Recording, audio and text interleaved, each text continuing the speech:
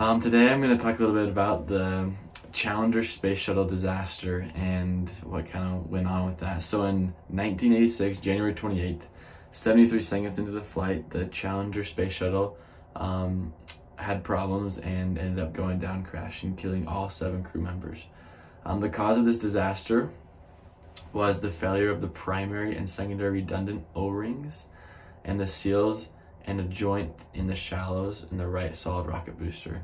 So with record low temps the morning of the flight of the launch, the O-rings stiffened up, reducing their ability to seal the joints. So this was a disaster that killed 7 people, which is serious, and never want this. This puts NASA, like they're the base of the launch. This puts them in a really tough situation with financial problems and just a bad rep on their name. But personally, I think NASA, what they could have done differently in this situation is check up on engineers, check up on building the rocket, check up on launch day.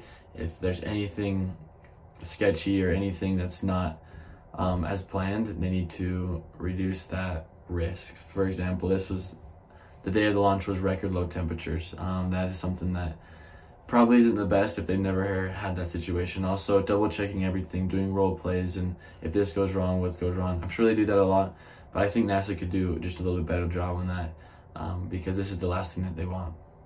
The man Roger Boydley, he was the engineer behind this rocket, and especially the part that went wrong.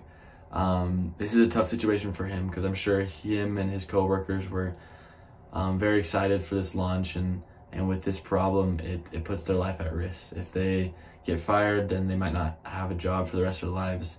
Personally, I think that it wasn't on purpose. I think if it were me, I would interview him, have many specialists come in to see if he did this intentionally on purpose to try and kill the crew members. But knowing him and reading about him, it wasn't on purpose, and I think NASA should give him a second chance of continue to work and to grow this company. And also, with the future of engineering, professional responsibilities in relation to both being loyal to management and protecting the public welfare is super important. First of all, when we're talking about lives, that is priority. Talking about 7 crew member lives is priority. So I think first of all, we need to remember how serious this is when we do space shuttles and we do launches into space with high risk. It's very important to talk about life.